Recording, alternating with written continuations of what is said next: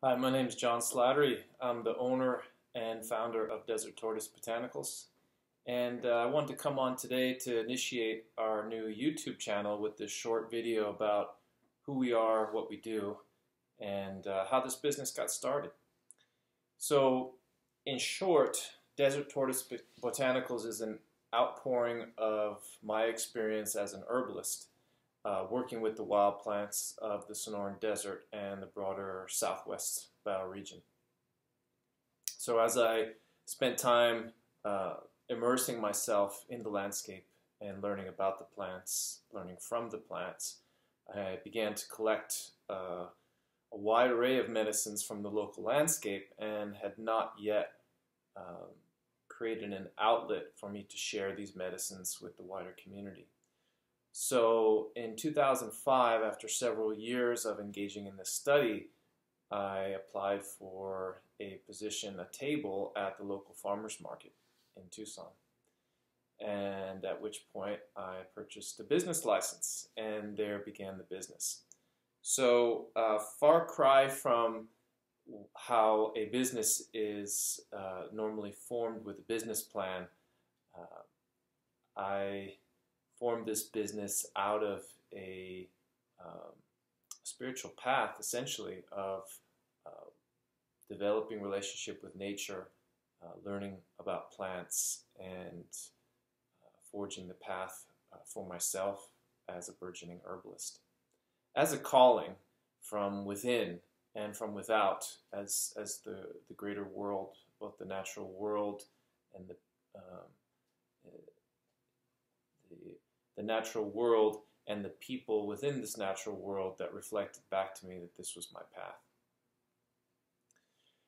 So fast forward about 16 years now, and we're relatively thriving on mostly online business here in Tucson. I've since retired from the farmers markets, and we're still bringing medicines forward from well-crafted plants from the local environment and incorporating a lot more herbs that are organically grown from the global marketplace. So we're rooted still in the relationship to the landscape here. And although personally I believe that all of the medicines that we need are available to us in our local landscape, the library, the encyclopedia of that knowledge is hidden within the landscape. And because there's no longer thriving, elaborate culture that can access that library readily, we're in an ongoing process of revitalizing that knowledge. Thus, we may tend to reach out to other bioregions or other landscapes to extract medicines that there is more currently known about it in the written library of medicine, as it is, both ethnobotanical, scientific literature, and folk literature about herbs, so that we can piece together a broader picture of our materia medica, or the herbs that can help us. So my language as an herbalist is a bit outside of the common nomenclature, and so that's what makes us quite a bit different from, say, a run-of-the-mill herbal products company that's run as a business. We've created a business out of an herbalist's approach to working with plants from the local landscape, i.e. bioregional herbalism. And so there's that rootedness in the local landscape, but we've reached out and extended into the broader global marketplace to offer you herbal tinctures such as Danshen or Salvia miltiorhiza from China, Scutellaria bacalensis or Bacal skullcap, also from China, Eleuthero, also from China, perhaps India, ashwagandha, which is commonly known in the United States, and some people do grow it. In fact, I've been encouraging more of our local organic farmers to grow such herbs as ashwagandha, which are suited to our region, but we may otherwise have to obtain ashwagandha from India in the global marketplace.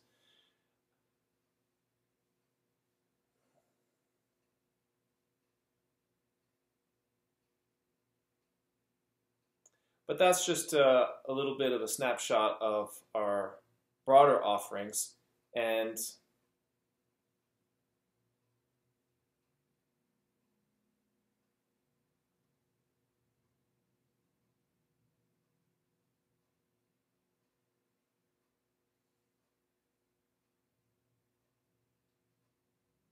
we will continue to return to our local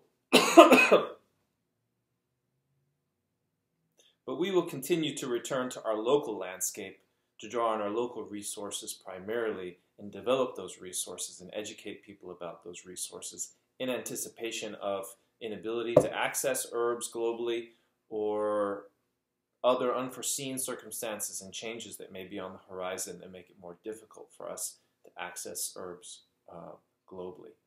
Ultimately, we would love to see a bioregional approach to herbs throughout the country, in that the herbs that are utilized primarily within a bioregion are grown or sourced within that region and utilized by those people locally. That is very likely the most efficient and, from some perspectives, perhaps the most effective way to use herbs. But we are perhaps growing towards that awareness. So Desert Tortoise Botanicals I see as a forerunner in this bioregional herbal movement. Going back to the origins, in my process of developing a relationship with the landscape and the plants within the landscape, I naturally sought out people who still had an extant relationship, active living relationship with the wild plants. So I found that sparsely on this side of the border in southern Arizona in the United States, but upon venturing over into Mexico, into the state of Sonora primarily, I found it to be still relatively active, especially amongst the older generation. Now that was nearly 20 years ago, and things have changed considerably as many in that older generation have become quite aged or have since passed away.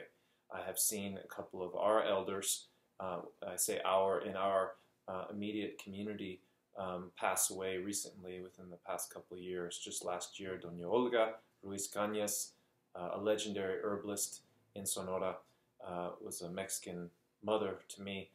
She passed away just in this past summer in June, and had an incredibly extensive career working with wild plants as medicine, an incredible encyclopedia of knowledge within her head, which I have attempted to write down, and hopefully at some point in time I'll be able to get her life story into a book form and available for the public and future generations to draw from. Doña Hortensia, amongst the Seri community in what is now Punta Chueca. She originally came from Isla Tiburon, the largest island in the Sea of Cortez belonging to Mexico.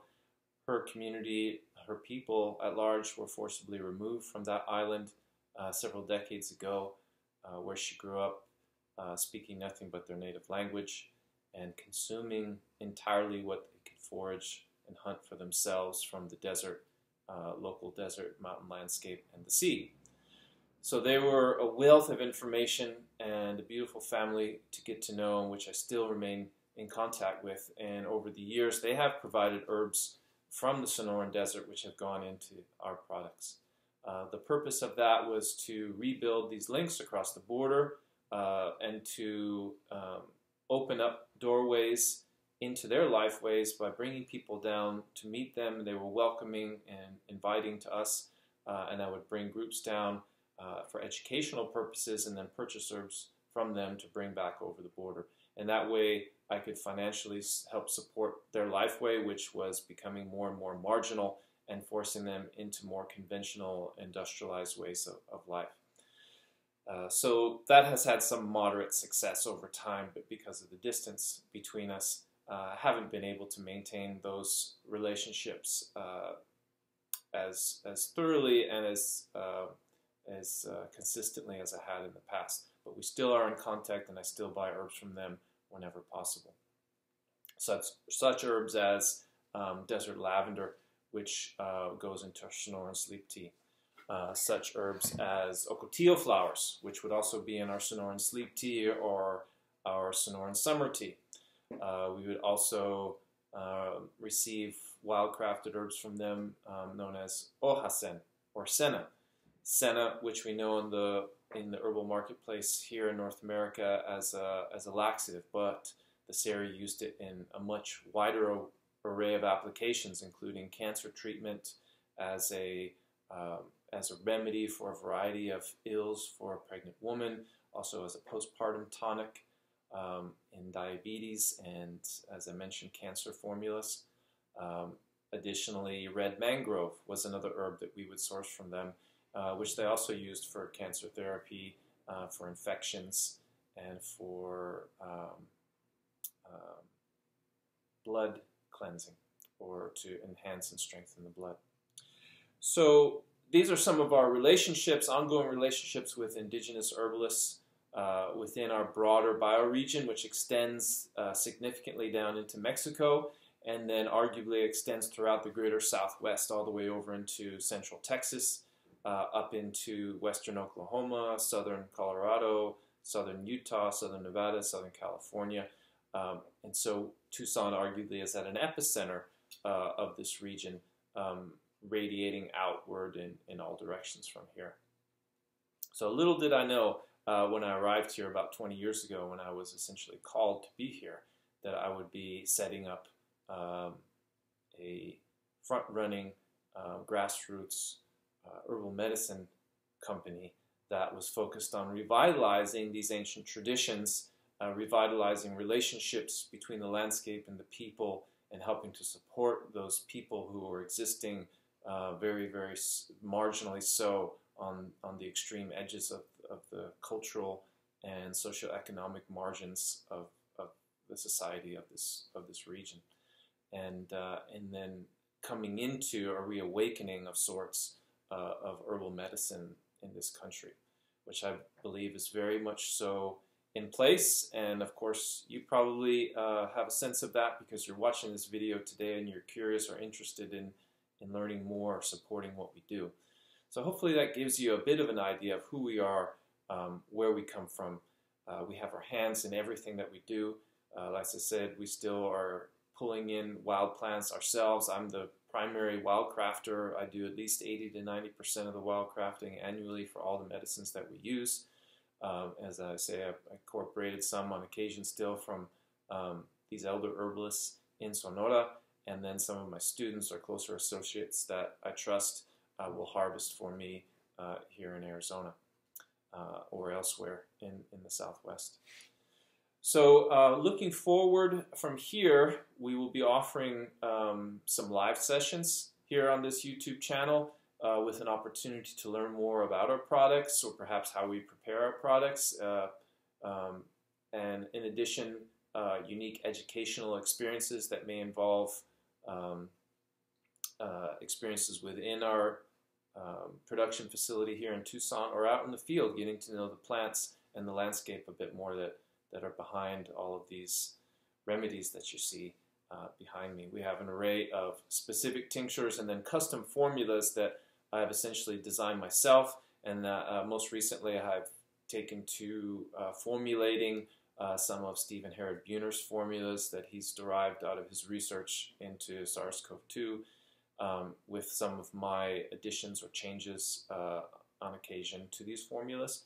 So all of that sort of material is going to be the backdrop of what we dive in more deeply into in the near future here on this channel. So please hit the subscribe button, like the video if you're interested in what we have to offer, and please share this with your friends, anyone you know who may be interested in learning more about vitalism, utilizing herbs in their local landscape to regenerate their health, or looking for a reliable and trustworthy source for their herbal medicines that they can source easily and readily online and have delivered to their home within a few days. And we ship not only in North America, but all over the world. We regularly ship packages to Europe, occasionally to Australia, of course Canada, and elsewhere. So thanks for viewing today, and once again, hit the like button, subscribe please, get a notification, and we'll be putting out new content very soon.